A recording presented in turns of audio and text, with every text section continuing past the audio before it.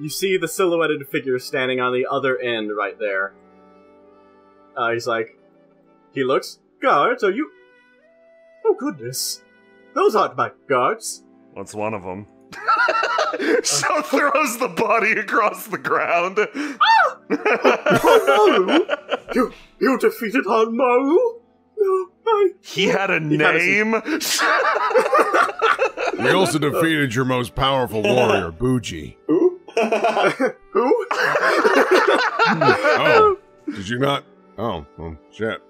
No, he was far and away the most effectual. Oh, he looks around. Hanmaru just kind of laying on the floor unconscious. He, I seem to have come off on the wrong foot. Obviously, and he looks around the room, not really seeing anyone through the silhouettes entirely. I must apologize. If you would desire, currency for this, poor excuse on my part, I was just trying to do my job, but, I mean, obviously, my life is better than my job.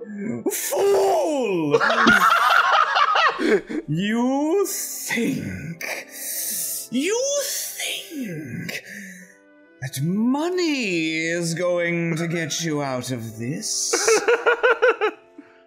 This treasure of mine, he swaps to the blue parasol. Oh no. You've damaged it beyond recognition.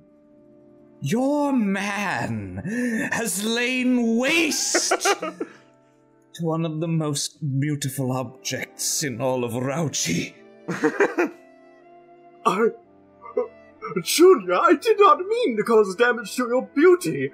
I wish to take your life gracefully. You deserve that much at least. No. I thought when I came here that I could deal with you as a fellow connoisseur of beauty. But I see now that regardless of your radiant exterior, that inside your heart is ugly. He fumes a bit. You would not understand. I seek to rule more than just this town, and the great squid god will grant that to me along with many other powers. Huh? They stop. The two in the back stop eating their lunch off the floor. What about a squid god? Yeah, he looks back and forth, holding his fan together. You were chosen, and of course you came, which proved enough you are guilty of trying to move against me. So, I decided your death was necessary. Didn't you invite us? You see him tapping his fan against his head. A ploy on my part. I intercepted your letters and changed them. Huh. Joke's on you. I never read my letter. Me neither. That's actually true. He looks at you. Listen. We can call this here, don't you agree? There's no reason to continue this fight. You examine these lanterns, Hideo. That's a good call, actually. You look, they're just little incense kind of lanterns, and the way they shine, though, reveals something strange about the wall in front of you. Uh-oh. This wall here, the way the light catches on them, they don't... It's strange. A quality about this wall in particular is rather different. He notices you peeking around and it's like, anyways, enough. Let's, if not money, what would you desire of me? Anything, please. Tell me, what in this life is most beautiful to you? He considers this when he's gonna talk. My beautiful palace, of course. Well, there you have your answer. I will buy it. No, you would not. Oh, but I'm afraid I can. The Yoshihara clan may have met with horrible, unconscionable disgrace, but we do have a lot of money. Enough to purchase the entire livelihood of a worthless miscreant such as yourself.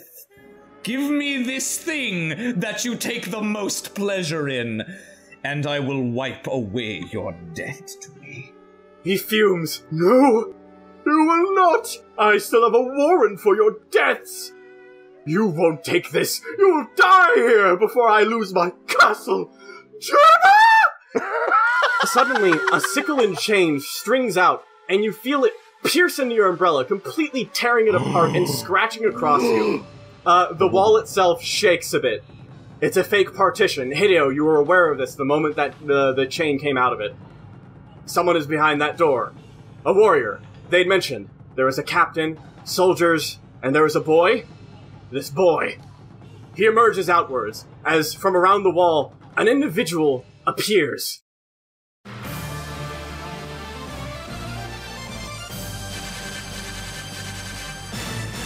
Holding a sword in his hand, dropping his chain to his side, he steps out from the wall and moves forward, stepping over and raising the sword. He swings the chain slightly and then simply puts it to his side, clicking his just teeth at how pathetic and annoying his master is. Regardless, he raises his sword down and switches to a different stance. He switches purple.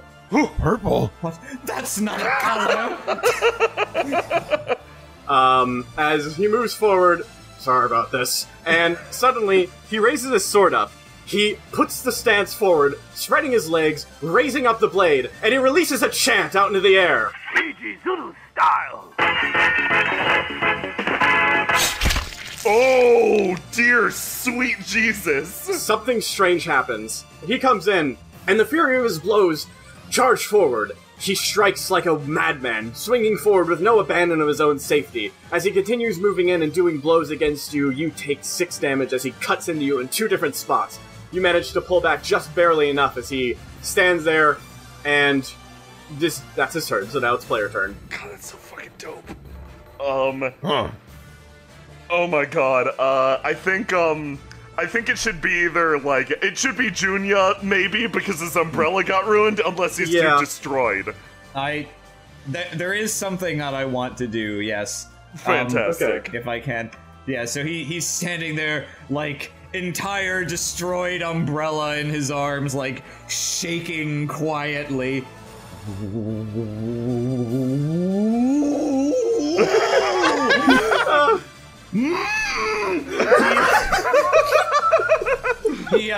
He whirls towards Tokujin, but then sees Hideo getting struck off to the side, and kind of like looks back and forth like, oh, it's time to make a choice about what's really important. And he like closes his eyes, but drops the fragments of umbrella to the ground, pulls out a different one, and to try to deter the onslaught against Hideo, he's going to take out one of his makeups, his alchemical supplies, and throw it at this lantern to get it to like explode in a little like bevy of chemicals and make a little like cloud or whatever.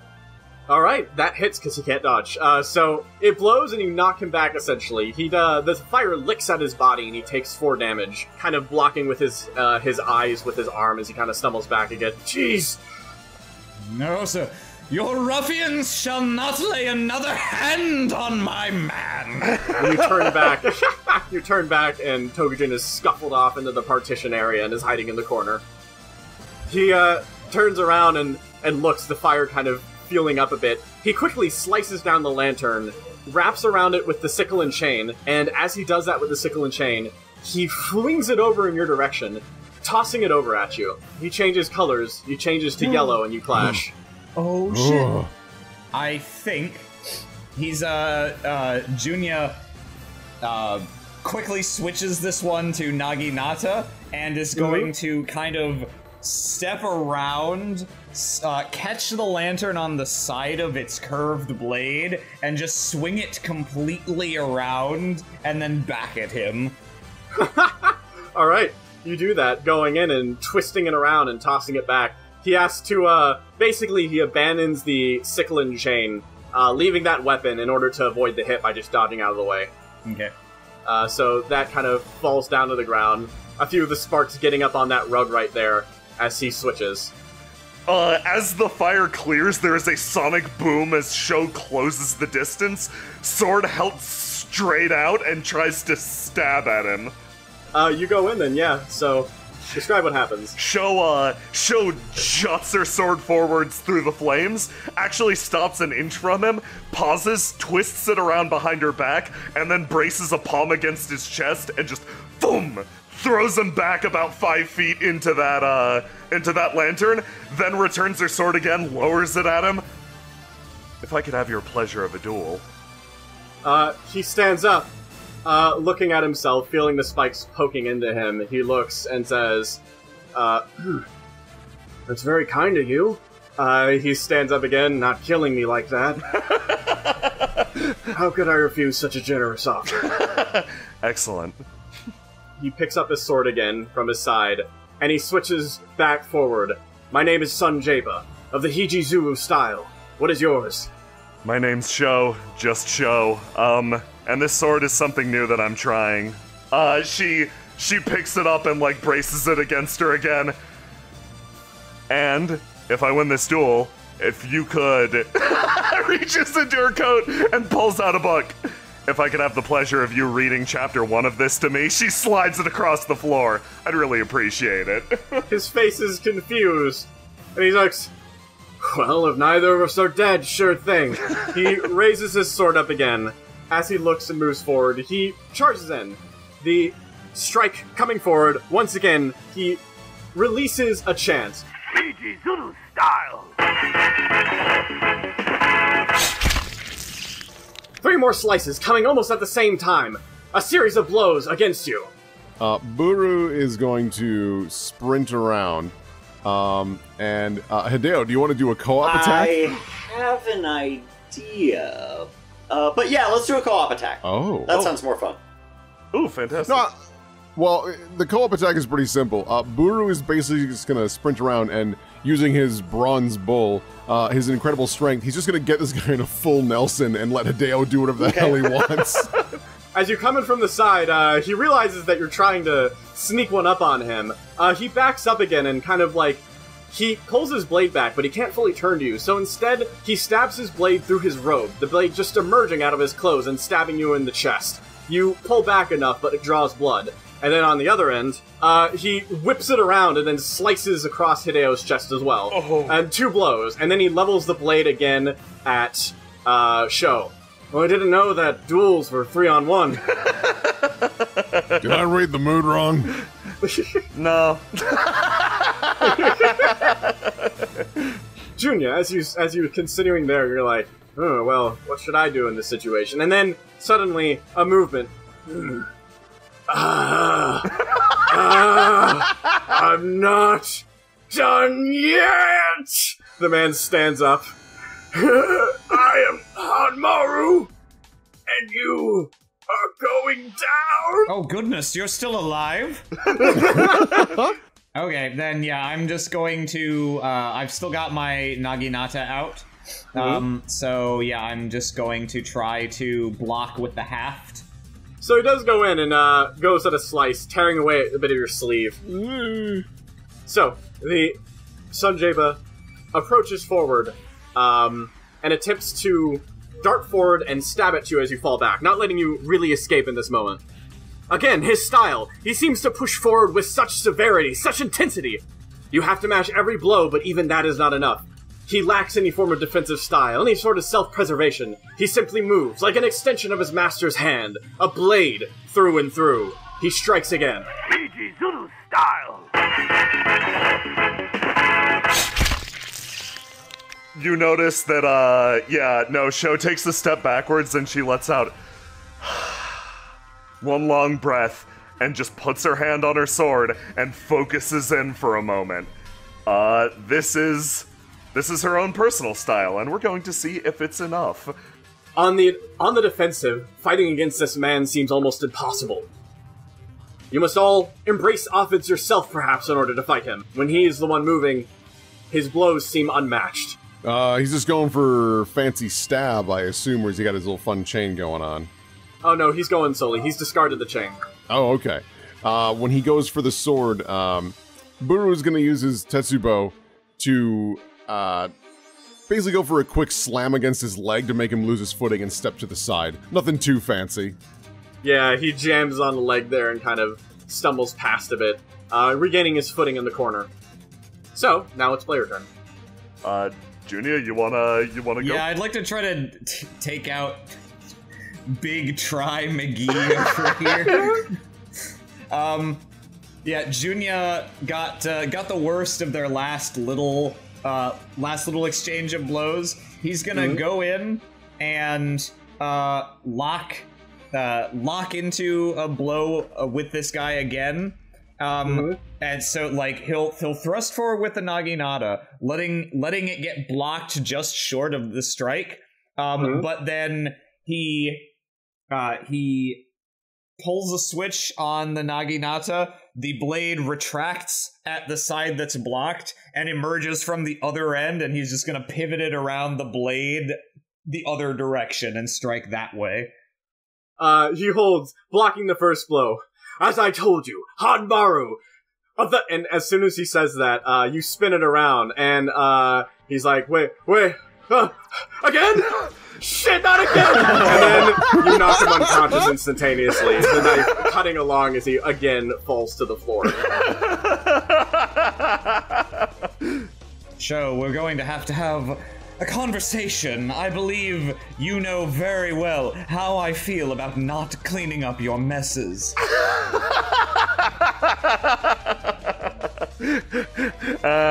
I figured it was somebody else's problem. She looks down, then looks up at you, and I figure I was kinda right. Standing up again and regaining its attention, his attention is almost entirely focused on Buru now, at least for the moment. He raises up the blade again, and attempts to strike in at him. Fiji Zulu style! He deftly maneuvers around the Tetsubo and gives you a strong cut along your right arm, slicing, and then moving back, he then darts to the side and attempts to attack Hideo as well. Never trust your eyes. He's swinging over there, fighting with Buru. I have since moved. Oh! He twists around, but without even realizing, he was relying on his ears, and hearing that, he stopped suddenly and realized, shit, he's gone. Yeah, I stab it. Please don't kill me, he says. Your bodyguard's scary. You really know how to hire him. But so does Junya. And so I just lift my sword and give him a poke. Jesus Christ! Alright, he begs, but then he clashes, for he's also a slimy bastard. He pulls out a sword from his coat and attempts to stab up at you, and you fucking stab through him. You're just like, die. As you stab through him, you notice black ink spilling out from his chest, from his back. This isn't blood, but it sure is spilling like it. He gargles a bit as Jaba realizes what's going on over there, and Jaba, realizing his boss is in trouble, he looks like he's going to charge directly at you, Burr, but he doesn't. He slides past, picking up the chain and sickle from where he discarded it right pretty much there on the ground. Pulling it aside and whisking it past to jab directly into Hideo from behind. No! Hideo, you're moving in, and then suddenly you feel the absolute tip of, like, the curved side, in other words, the blunt part, impacts you in the back of the head and kind of scratches your back on the way out. However, the instant impact knocks you unconscious for at least the moment as you fall down to the ground. Tokujin, good job, Chief! He says, bleeding out on the floor. You want me to just, like, fucking down smash Sunjeba? I mean, give it a shot, yeah. Yeah, I'm gonna try and smash him like a nail and try and make him go to the lower level, because it's just straw on the floor. You smash him down. Now, when you smash him into the floorboards, there was something there. Underneath the straw, there was an actual wooden support. However, you crush him straight down in there as planks go splintering, and he barely holds on, almost the ground itself creaking and cracking as the tatami mats there just barely manage to hold himself together. He moans a bit in pain as he kind of, like, pushes his foot down on the floor and, like, scrumbles back to try to pick himself up, holding himself dizzy, as he just is reeled by the fact that you just drove wood splinters, your body, all of your weight down into him. This is the part where you surrender, kid. Tokujin, clutching his wounds, dying on the floor, raises up his knife and holds it up to Hideo's neck and is like, Don't move or I'll kill you! Do it, motherfucker! Grant me the peace I deserve! Screens block vision in both directions. Yes, but they Junya do. sure heard that. He's just gonna dive through the screen. Parasol out. You shan't lay a hand on my most beautiful possession! He's going to swing his Naginata around and try to behead this guy. Okay, you bring it down, and suddenly the man's head is severed from his body, flying off as blood spurts up, the inky blood spattering across your umbrella. You block it like rain. Yeah, it's like, it does like the comedy anime blood shower, and it's just like, it falls on the rain as Junya just like, looks down at the ground, eyes closed.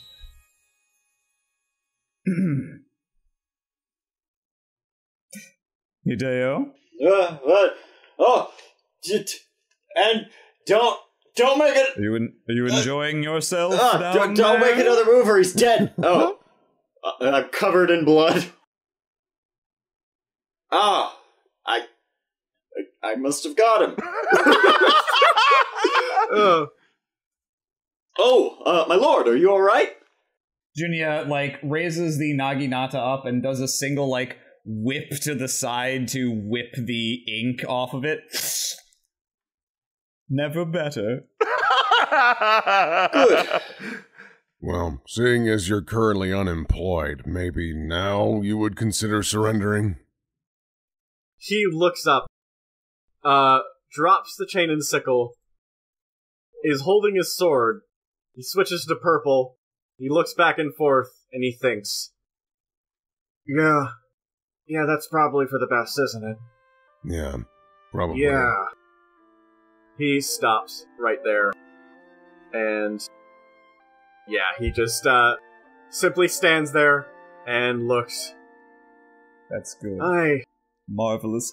Simply marvelous. The one thing that's better than a cute child is a smart child. He collapses back against the pillows, his body tired and sore now from Buru's strike. Sho walks forward and picks up her book, and then takes a few steps back. Thanks, kid. He, like, gently kicks the weapons over to Sunjeba. Those are yours. Listen, it sounds like there's gonna be, celebration, seeing as that tyrant's dead. I think you're more than welcome to join us. Maybe eat something first. He sets down a Buru bento box, which actually, can heal. Oh, okay. Let's see how that heals him. He takes a look. Okay. Yeah, I'm out of the job now, and this will be a big blow to whatever reputation I may have had. He reaches forward and grabs the box and just starts casually eating it. Reputation isn't everything, necessarily. Like, I see Hidio's eyes fucking unfocused for a second. I mean, to be fair, Sunjeba, not only were you outnumbered, but one of them happened to be the great Hideo Fumikaze. He kind of stares. Really? Mm-hmm. Well. And you knocked him out, so that's gotta be worth You failed something. your lord. You should kill yourself. That's the only way you can maintain your honor. It's all right now. Just hush while I'm going to have to use so much of this. It takes out like foundation. He sits back. I suppose I won't mind that party then. I may. Everything just got all awful and sidetracked, didn't it? Damn. He just kind of leans for a second and looks forward. Do I owe you a book reading? Sho slowly shakes her head. Actually, quite the contrary. I lost. Fucking just sepia tone bullshit foggy filter anime flashback to the exact moment that they clashed with their full styles. Your Hijizuru style is really something, and I couldn't quite compare. I think I'll take the loss this time, and I'll come back for revenge when I've learned a little bit more. Buru puts a hand on your shoulder. I'm more than willing to read that chapter for you. You can read the next one. I'm reserving this one for him. We can start in the middle. A bold decision. She takes a step away, and then, for show, I would like to burn that one read I got on him in combat for clashing. Or two reads, god. Yeah, I'd like to burn those 2 reads to understand a little bit about Hijizuru style, but that's something for later. Yeah. You take that and you internalize. He did not teach you a lesson about that book you hold in your arms. However, he did teach you a different kind of weapon. A weapon of swords, the language of a warrior. He sits there, happily eating a bento box and smiling, as he feasts down on that. And, with that, you somewhat stand looking around. Well, you never know what happened to that person you were supposed to meet, and I guess it was all a trap, but things were solved, and in the end of the day... Well, maybe going back to the inn and grabbing a drink would be nice. Gotta make sure those boys patch the hole. Well, my lord, we should do inventory on your new keep. Yes. Oh, I'm going to enjoy it so much knowing that I took it from him in his last moments. So, what are you gonna do with this place? Let's raise it! Smash cut to it being on fire! Raise it and salt the fucking earth! With that, however, the day comes to an end, and you simply look around. The keep now empty, everything delivered. You have defeated, despite not fully being aware of what you just walked into, the first of the squid's arms. And there will be many more from where that came from. Even now, another is on its way. Tokujin, in his arrogance, attempted to attack them alone. However, he is most certainly far from alone. In fact, the individual in question has already arrived, carefully, silently, overlooking their next action.